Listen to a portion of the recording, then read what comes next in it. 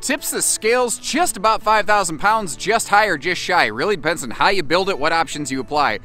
The stunning 2104S Rockwood Mini Lite here at Grade RV, seen with a whole bunch of beautiful options, but right now, that exterior skin upgrade, oh my good lord, this thing just looks like a mega Geo Pro. It's just, what a stunner, right? Gorgeous looking trailer. We're seeing her today with a handful of options and upgrades. I'm going to point out as we go, you can build Rockwood so many different ways. I think that's one of the things that makes them the most popular lightweight out there since before I've been in this business, and I've been around a dozen years. If my hairline doesn't give that away. But this is the smallest Mini Lite. Anything smaller than this and you drop down into a Geo Pro size, and really that's what this one is. If you love Geo Pros, be like, I wish I could get just a little bit bigger, like walk around bed, a little more space, a tandem axle. That is exactly where this one comes from. Now we're looking at her today in that lighter skin or decor package on the inside, and it lightens and brightens this little thing up, and it just looks just absolutely phenomenal. She is slightly limited on travel accessibility, but if you've got yourself, like, I would say pretty much any tow package half ton's gonna handle this one. Obviously, we always wanna check that. But some of the bigger mid-size pickups, like a tow package Tacoma, this is in the upper ranges, but you could take this. The really large SUV classes, you could have one of these too, so you may not need to give up your daily driver vehicle just to go camping, which, kinda cool, saves you a lot of money.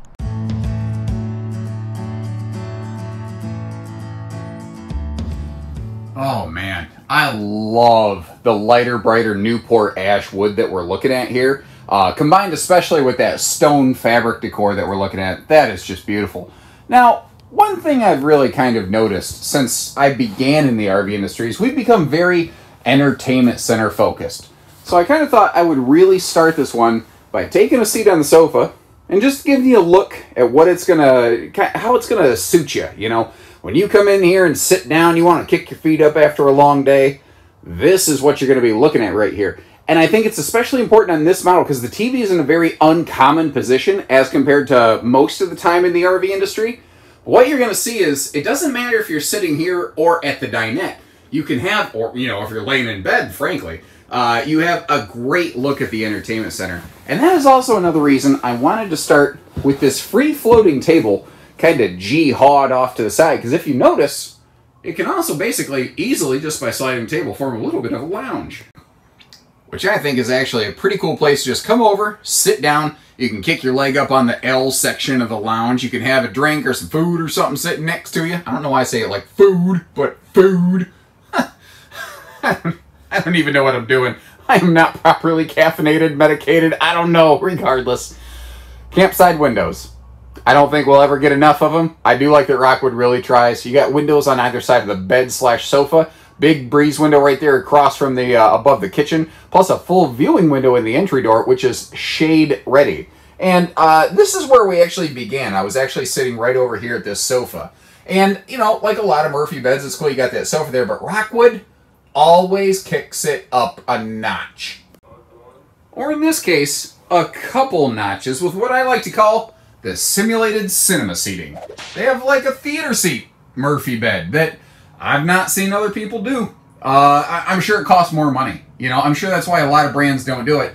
Rockwood is rarely the dollar cheapest brand. Ironically, they're not nearly the most expensive you're going to find out there. They are, however, arguably one of the best equipped. So you have that flip-down armrest cup holder in the middle, plus a pair of kickouts on either side. And the Murphy bed in a Rockwood is about the easiest there is to operate I've seen in the entire RV industry. Even this, they give us like a little pull handle here just to make even that portion of it a little more simple. You just lift that up, gravity does the rest, and then again, this is gas strutted, so it's not difficult to operate. And then when it's time to put it away, there's a little safety lock that you pull right here so that if you lay on the headboard, it doesn't dump you and lawn chair you into this thing. And by virtue of the fact that this is a one-piece mattress, not what I call a bendy bed, you can strap all of your bedding and everything down so you don't have to make the bed every morning and every night. And that's the Rockwood advantage. Everything they do is just +1 better than everybody else. I love the way that they do that. Now, whether you're going to use the stands beside the sofa or the bed, as it were, you know, during the day, at night. I want you to get to see that there's some, you know, USB household plugs over here, plus a switch for the lights overhead on the bed. But they also include a headboard up here, so you have a place to like set a CPAP machine, some phones or anything like that, and they put some outlets right up next to that too, because otherwise it'd be hard to get all of that stuff up there. Now, whenever you have a Murphy bed, really the one thing you're really giving up is privacy. So you notice they do give us at least a pull-across privacy curtain here, and it does not block the, well, how do I want to say this? It doesn't encompass the door. So the door can still be opened and closed without interrupting anybody. The other cool thing here is you don't really give up a whole lot of storage as compared to a normal walk-around bed camper.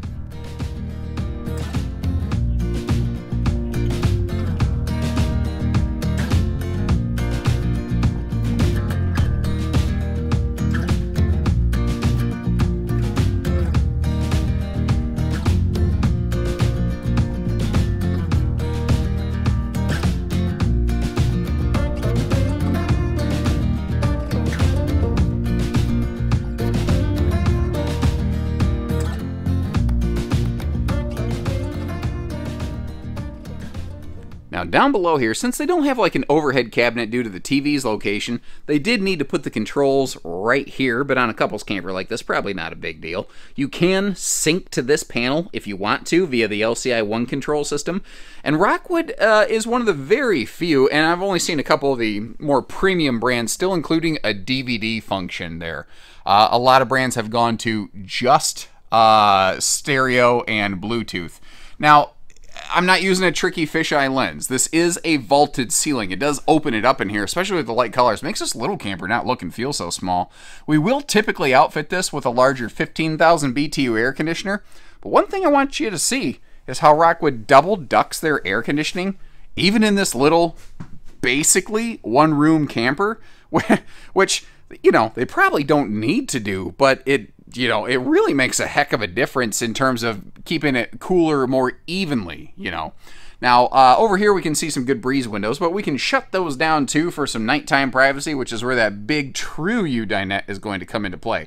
Now, a couple notes. These two bottom cabinets, when I was showing you all the storage, you might have seen how there's just a panel inside of those. It's because those are access points to things that where you don't want cargo, basically. Now, you see how this has the Flappy Doodle 37 series right there. And I love that sound because I'm a kid. But that is so that the bathroom door doesn't go banging into stuff. Now, quick note on the refrigerator. What we're looking at today is the standard 8 cubic foot two-way gas electric fridge. Rockwood mini lights also have an option for a 10.7 cubic foot DC compressor fridge, 12 volt guy. We will do that very, very often here at Haylett RV.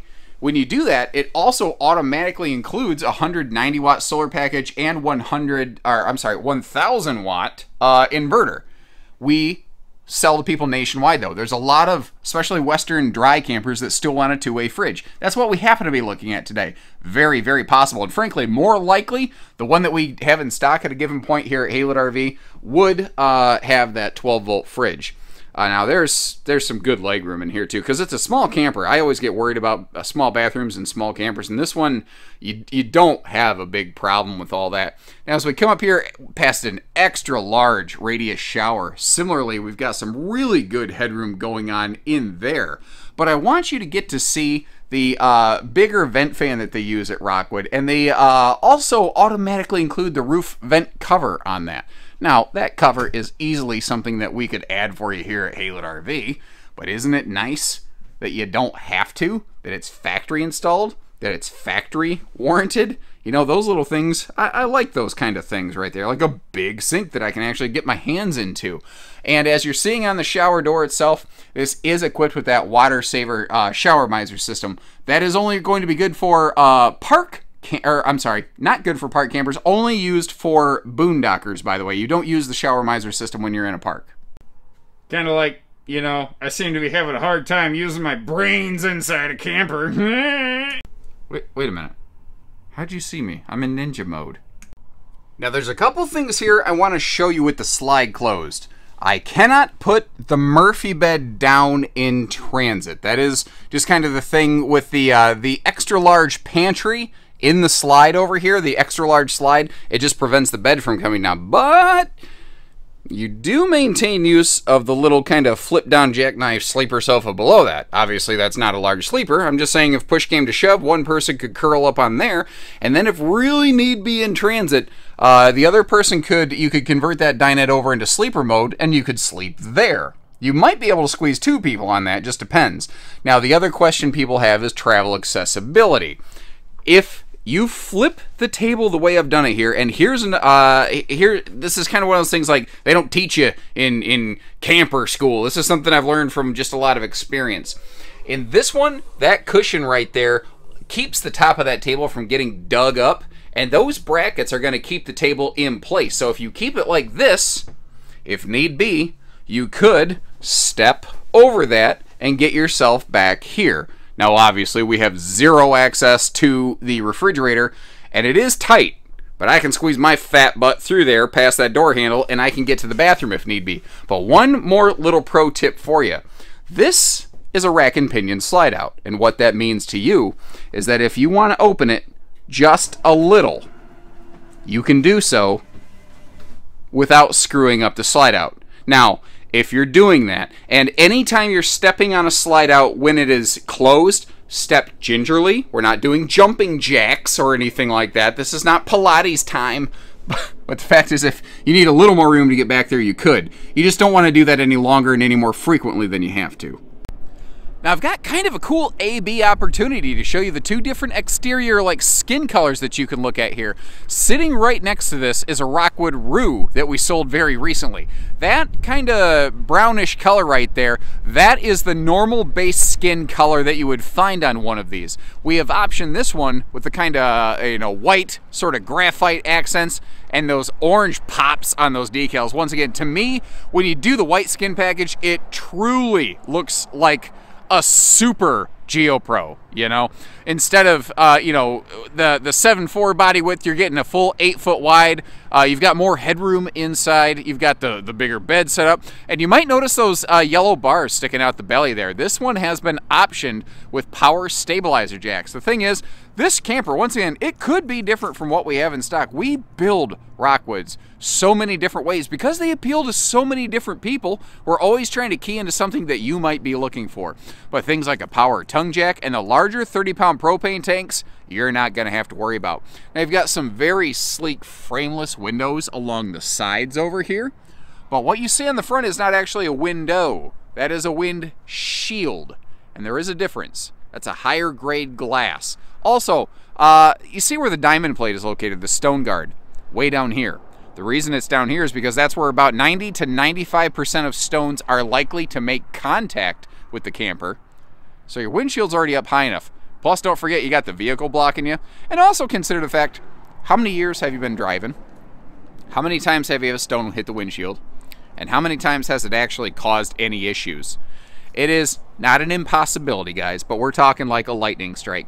Now, to give you any kind of outside pass-through storage space, they had to get a little creative, and they have kind of a side saddle pocket, and it does dogleg a little bit to get under that sofa. It's a little different on the other side. You might have noticed the other side has 2 separate doors. But the fact is, you do maintain some storage down there, and remember, you can get to it under the sofa. And speaking of getting to things from under things, behind the dinette on this, you don't have to tear apart the dinette. It had the drawers inside, and you can see that all aluminum skeleton here. That's a really cool thing Rockwood does. Anything Rockwood builds in-house, they have a full welded aluminum cage skeleton, and anywhere that they need to screw into that, they actually stuff it with wood to give the screw something really nice to bite into. Now, I hope I don't lose some people with this one. This compartment right here, when I run the camera up inside this thing, it makes me think of kind of a lower GI doctor giving somebody a scope on their 40th birthday, if you know what I mean. That's your Uncle Josh, the RV nerd. I didn't expect to be reminded of a trip to the proctologist while looking at a mini Lite today, but hey, here we are. But that'd be cool for what would you put in there? Like fishing poles, golf clubs? I don't know. Fact is, it's there. It's cool.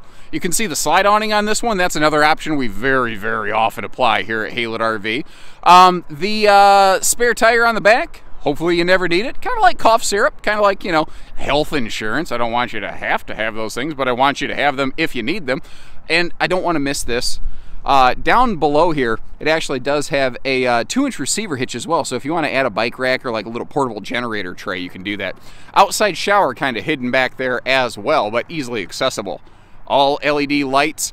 Goodyear Endurance radials. Jayco does the same thing. Rockwood said, no one's better than us. Watch this.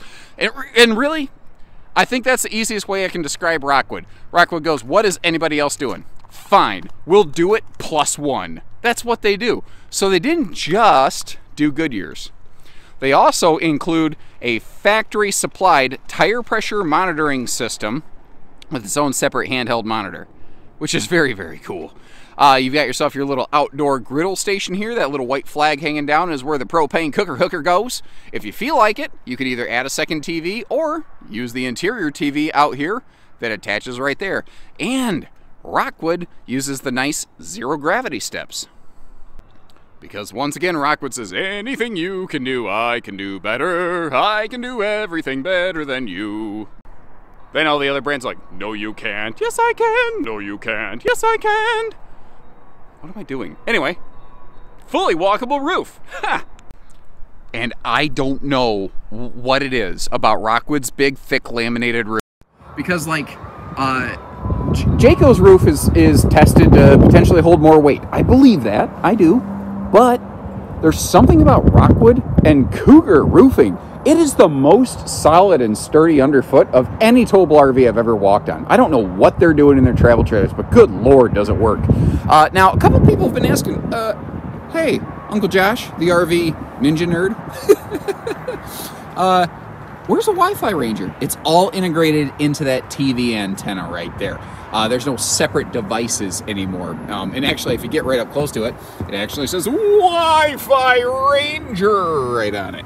Behind that is the roof solar prep plug. Now, obviously, all Rockwood mini lights are going to be roof solar prepped standard. That's normal. Remember, this RV was built with the two-way gas electric fridge. Be a very good option for some off-grid enthusiasts. But that's a neat thing Rockwood does. If you get the 12-volt fridge, which we usually build here at Haylitz, this one is actually kind of a 1 out of 5-er that we build. It will automatically include from Rockwood a 190-watt solar panel as well as a 1,000-watt inverter. You can actually add a second one of those 190-watt panels to bump you up to 380 watts of solar power without needing to change wiring, charge controllers, without needing to muck with anything. And by the way, if you want the two-way fridge and the solar inverter package, you can do that too. You can get the solar inverter separate from the 12-volt fridge, but the 12-volt fridge, almost can't talk now, always comes with the, you get it, never mind, goodbye. And I mean, you could do a lot worse than having that staring at you in your rearview mirror. The biggest problem with one of these is rubbernecking. Everybody wants to see that thing when you drive by them. Watch people's faces and get that whiplash. Ow. Ow. For real. I'm gonna quit that. Ooh. Okay, well. If you appreciate the health and safety tips by not lashing your head around like I just did again, give our team here at Haylett RV a call. We are family owned and operated. We love the chance to work with you. Please hit that subscribe button. Support our family owned business here. Been here since 1989. And by the way, we don't do hidden dealer fees. We just do everything else. All the good stuff. So take care, stay safe, have fun, and happy Haylett camping, everyone.